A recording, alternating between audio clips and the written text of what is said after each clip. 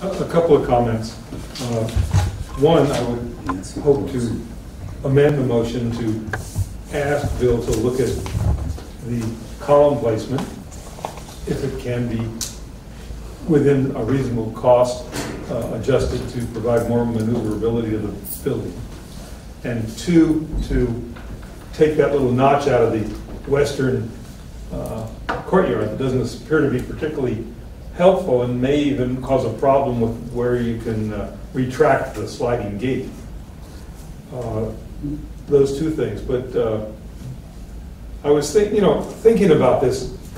Apparently, this whole process occurred some years ago and then was just dropped. When I asked Joe Runco, who's also a former board member, to help us with some siting plans that we used for that session on where we might put the building, I said, we're looking at redoing the maintenance shed. He said, oh, are you going to get a different colored tarp? We're beyond tarping that building. Last year, apparently, Shane went right through the roof. We can't even put people up there to re-tarp it, safely at least. We need to move ahead. If there's such a huge outcry for this building that I don't think is too big. In fact, the staff, I met with the staff and Eric, and I guess Bill was there too when he first came on board, and they wanted something a lot more than this. They had all these ideas and they had sketches. And it was a pretty inefficient layout and larger. So Bill worked hard at coming up with an idea that allowed the building to be pared down while still accommodating under a roof all of our motorized equipment.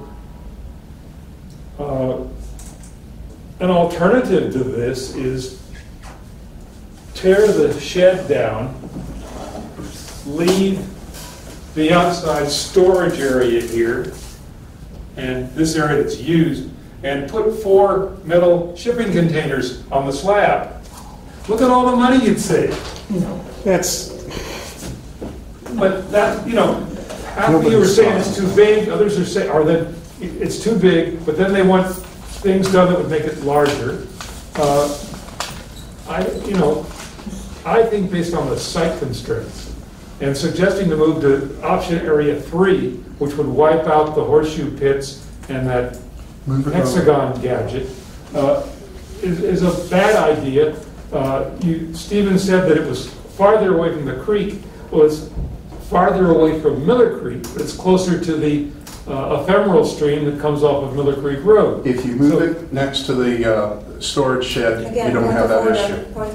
In any event, I think we need to move ahead with this project on to the next step. But I would hope that we could have some guidance to the architect to make those couple of adjustments if they are financially feasible once he gets into the detailed structural engineering.